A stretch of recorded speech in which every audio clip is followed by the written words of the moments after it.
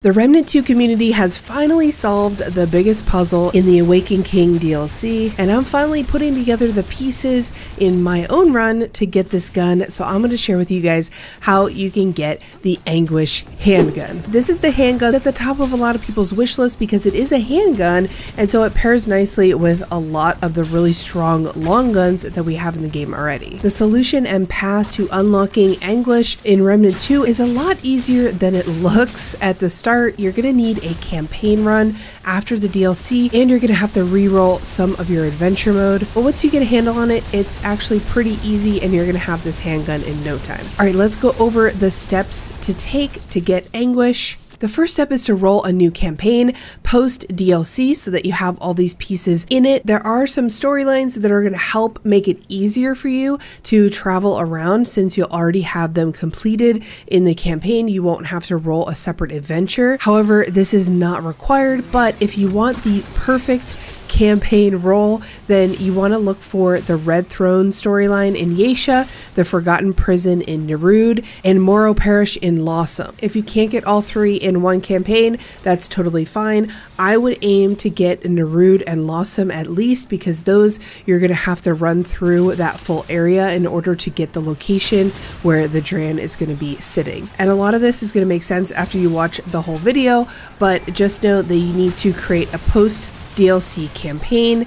You need to run through it all the way up to Root Earth. You're going to want to complete the train event on Root Earth so that you don't have to complete it after we start this, because once we start the process of getting this Anguish handgun, you can't die. So this is why it's important to get those storylines in the campaign if you can, because there's less room for error that way. All right, now that you have a campaign roll after the DLC and you've progressed it up to Root Earth, you've gotten those storylines if you can, the next thing you want to do is probably the most time consuming, and that is rerolling an adventure mode to get Lawsome and get a couple burning dungeons so that you can look for the Ethereal Manor injectable. Now this is a new DLC injectable where you go into the manor, a Dran grabs you, and it's kind of like Groundhog's Day where you're just going to keep getting grabbed and respawn and grabbed and respawn. Now the point is to get it idle, but not in this case. In this case, you're going to use Liquid Escape,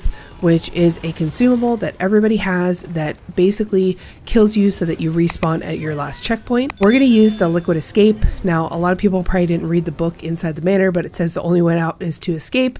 And this was kind of the first clue that you needed to use Liquid Escape. And I really want to know if there's anybody out there that actually did use Liquid Escape on day one, because I know there were a few people that were talking about it, but I haven't seen someone that actually did it based on what was in that book. Once you wake up, you're going to be in the consecrated throne room on top of the king's throne. You're going to see the Crimson Dreamstone. The Crimson Dreamstone says crit hits increase skill damage for 1% for 10 seconds, max stack 15. After you grab that ring, you're going to make your way back to Ward 13. We have now started the Anguish questline. You cannot die. So do not die from here on out until we acquire that Anguish gun. This is why I said the more that you can pack into your campaign run and already have ready to go, already have those travel points ready to travel around to, it's going to be a lot easier and a lot less room for error. But once you get back to the ward, you're going to come down here where Ford sits when you start the campaign, and you're going to talk to the Dran down there. He's going to tell you to wake up, and you'll be flashbanged and sent on your way.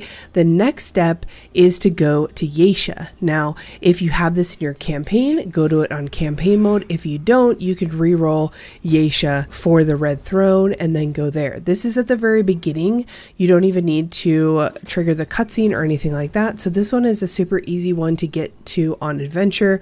So if you don't have it in your campaign, that's okay. We had it in our campaign, so I'm going there in the campaign. You're going to take this first right. Just be aware of the couple enemies there. If you didn't do it in story mode, they will be aggressive towards you, so just be careful. But you're going to go all the way around to this room with a chest, and you'll see the Dran on the wall. You're going to talk to him. He's going to give you some voice lines. The voice actor, by the way, for this guy is absolutely amazing. And you're gonna get flashbanged again. And now we're gonna go back to the stone and travel to Labyrinth. Now this is going to be in your campaign mode, obviously, since we can't roll an adventure for Labyrinth.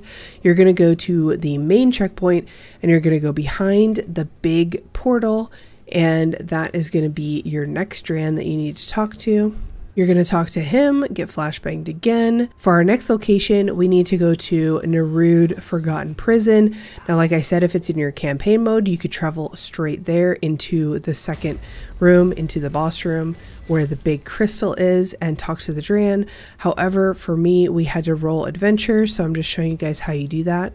You roll for adventure till it says Forgotten Prison, and then you're going to go straight to Nerud. Because this wasn't in our campaign, we actually had to run through Nerud. If you have to do this for Nerud or Lawsome, look for the doors with the exclamation marks on them and go to those. You're going to have to fight a mini boss to get to the next map of Nerud, and then you're going to want to look for the boss door. You don't need the soul spark or anything like that that's going to progress the boss fight. You just have to find the door. So this is what the door looks like, a huge door with a very tall yellow door there. So you're going to go through there, and inside that area next to the large crystal is where you're going to find the next strand that you need to talk to. All right, once you talk to him, now it's time to go back to your campaign playthrough and go to Root Earth. Now, because we already went to some other checkpoints, we can't just go back to that little checkpoint by the fence.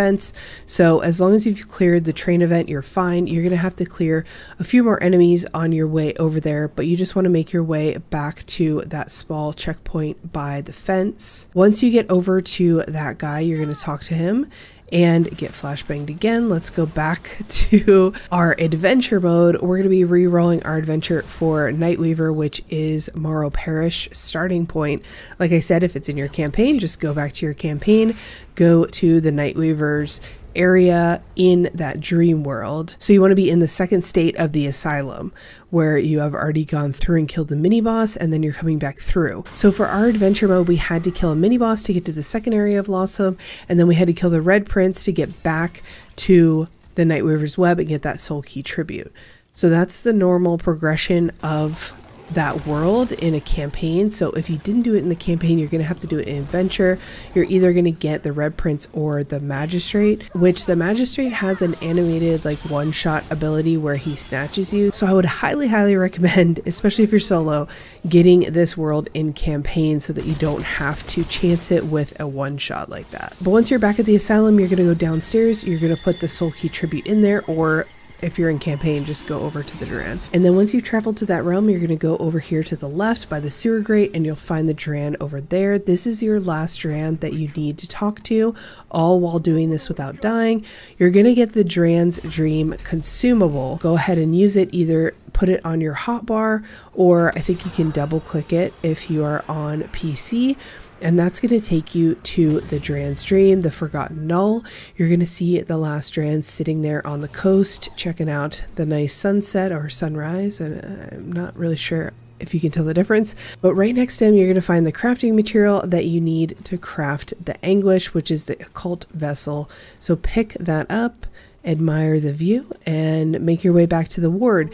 You're going to talk to McCabe, and she is going to be able to craft you the Anguish handgun. The mod for this handgun says rapidly fires volatile needles that explode after 1.5 seconds, dealing 30 explosive damage. So now we have something else to add to any explosive build, which is pretty cool. When you shoot this, you're going to want to try and time up the two circles and shoot when they match up to get the most bang for your buck, literally. And then the mod, you're inserting those needles in, you're just holding down the trigger, and then they're exploding. So I don't know if people have been experimenting with explosive stuff, but let me know down in the comments if you are using this gun and what you think of it.